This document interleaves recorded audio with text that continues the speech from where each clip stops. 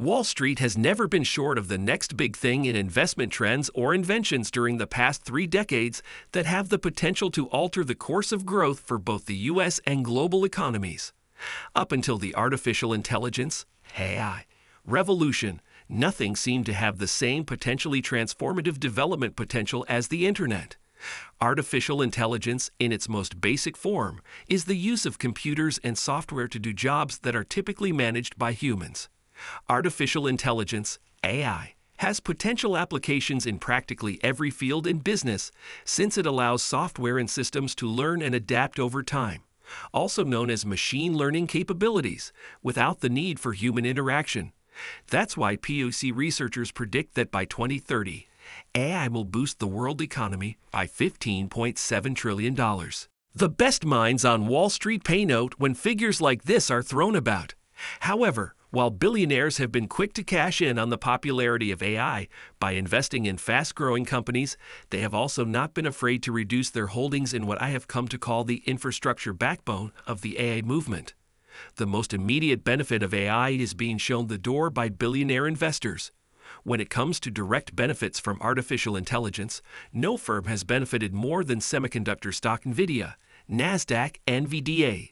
The A100 and H100 graphics processing units are the brains behind AI-accelerated data centers, enabling AI-driven software and systems to make split-second decisions. According to some estimations, Nvidia owns 90% or more of the AI GPUs that are installed in enterprise data centers with heavy compute loads. 8 well-known billionaire investors decreased their funds holdings in Nvidia during the quarter that ended in December, despite the company's supremacy. According to Form 13F filings submitted to the Securities and Exchange Commission, the total number of shares sold by these 8 billionaires is indicated in parentheses.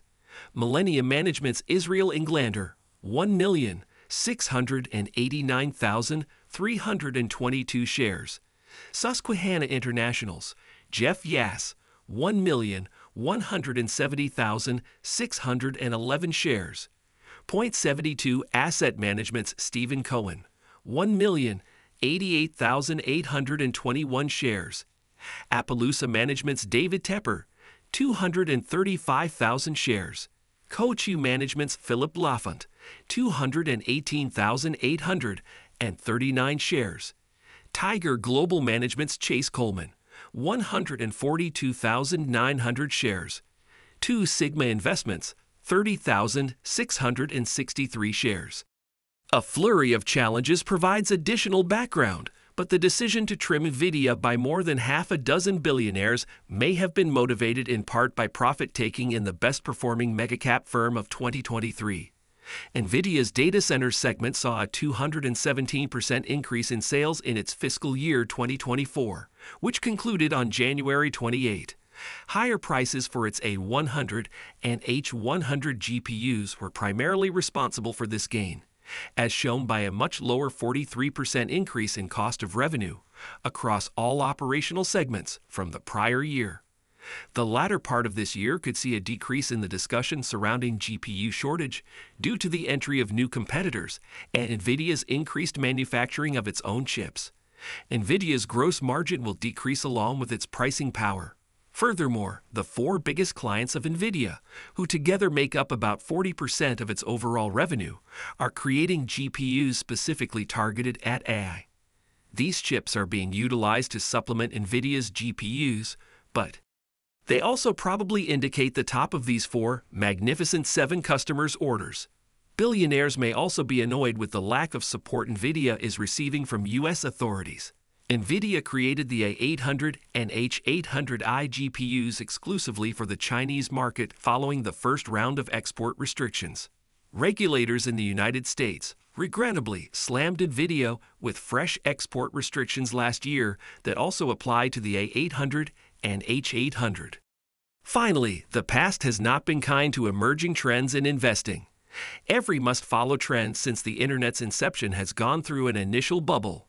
History indicates that AI won't be an anomaly. Top-tier billionaires were keen buyers of 2 hypergrowth businesses with ties to artificial intelligence, AI, while they were occupied in the 4th quarter dumping Nvidia shares. Palantir Technologies, NYSE, PLTR, a data mining giant, is the first of those two. 4 wealthy billionaires bought shares, as reported by 13S. The total number of shares bought is indicated in parentheses. Millennium Management's Israel Englander, 10,669,404 shares. Coatue Management's Philip Lafont, 2,553,432 shares. Susquehanna International's Jeff Yass, 1,279,138 shares. Citadel Advisors' Ken Griffin, 1,028,089 shares. You'll see that in the quarter that concluded in December, some of the largest purchasers of Palantir shares were also among the top 3 Nvidia sellers: Englander, Lafont, and Yass. The main justification for purchasing Palantir stock is its uniqueness on a large scale. Among other things, Palantir's AI-powered Gotham platform helps federal governments with mission planning and data collection. Concurrently, Foundry is a platform that companies utilize to help them understand their data and optimize their processes. Palantir provides enterprises and federal governments with a spectrum of services that cannot be replaced. Palantir has relied on Gotham as its main source of growth for many years. Palantir typically receives government contracts that are stretched out over a period of 4 or 5 years, resulting in extremely predictable operating cash flow. Gotham's long-term potential is, nevertheless, relatively constrained. Palantir's management team forbids the use of their AI-driven platform by a number of countries globally. For this reason, the company's growing Foundry platform is crucial to its future development. With a 36% increase in commercial sales in the United States last year, commercial revenue increased by 20% to $1 billion. More significantly, there were 375 commercial customers, up 44%. Even though Palantir's 44% increase is noteworthy, the company still has just 375 commercial clients, indicating that it is still early in its enterprise-focused expansion phase. Palantir's shares have moved more than 5% 39 times in the past year, indicating how volatile they are. Given that, today's action suggests that the market views this news as significant, but not enough to drastically alter its assessment of the company. The last significant movement we covered occurred 26 days ago, when the business saw a 5.8% decline on the announcement that a Monex analyst had downgraded the stock from neutral to sell and had set a $20 price target, citing the company's rich valuation. The price objective represented a possible 13% decline from the share price at the time the downgrading was revealed. Although Palantir has increased by 30.7% since the start of the year, its share price of $21.68 is still 18.1% behind its 52-week high of $26.46 set in March 2024. At the IPO in September 2020, investors who purchased $1,000 worth of Palantir shares would now be looking at an investment worth $2,282. If you haven't been living under a rock, you should already be aware of the significant influence that generative AI will have on the way big businesses conduct business. Even if Nvidia and AMD are at all-time highs, we would rather invest in a lesser-known but profitable semiconductor company that is gaining ground on artificial intelligence. It's clear that billionaires are drawn to Palantir's Foundry section because to its promising long-term outlook. Salesforce, a cloud-based provider of customer relationship management (CRM) software, is the other high-octane growth company with artificial intelligence ties that billionaires were purchasing during the December-ended quarter. NYSE CRM. 6 illustrious billionaires bought Salesforce stock, with the total number of shares acquired indicated in parentheses. Coatue Management's Philip Lafont, 2,144,062 shares. Fisher Asset Management's Ken Fisher, 736,986 shares. Millennium Management's Israel Englander, 533,187 shares. Citadel Advisors' Ken Griffin, 198,007 shares. Susquehanna International's Jeff Yass, 97,603 shares. Renaissance Technologies' Jim Simons, 89,045 shares.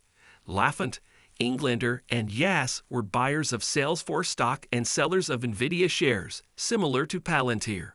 The industry leader in cloud-based CRM solutions is Salesforce. For those who don't know, CRM software assists companies that deal with customers with a variety of duties, from basic data entry to running intricate models to identify which clients are most likely to buy a new good or service. Customer support agents are free to solve more complicated problems since artificial intelligence, AI, is used to undertake repetitive activities like data entry. As of the first half of 2023, Salesforce's CRM and apps have held the top spot in the global market share rankings for 10 years running, according to IDC. Its four nearest rivals don't even come close to matching its market share for global CRM systems. Given its dominant position in the CRM leaderboard, double-digit annual sales growth is anticipated. The company has also benefited from management's consistent profit-boosting bolt-on acquisitions. Led by CEO and co-founder Mark Benioff, Salesforce has successfully acquired several companies, including Slack Technologies and Tableau Software. Salesforce will have greater options for cross-selling as a result of these agreements, which will broaden its service ecosystem. In the event that the AI bubble burst, Salesforce's massive CRM moat would shield it from the downturn. These two companies, Palantir and Salesforce, are capturing the attention of billionaire investors for their immense potential in the AI sector. In this video, we've delved into why these stocks are gaining traction and what makes them attractive investments. Stay ahead of the curve by considering these cutting-edge companies for your portfolio. For more insightful tutorials on investing strategies and market trends, don't forget to like, share, and subscribe to our channel, Investing Tutorial. Together, let's go off on this path to financial prosperity.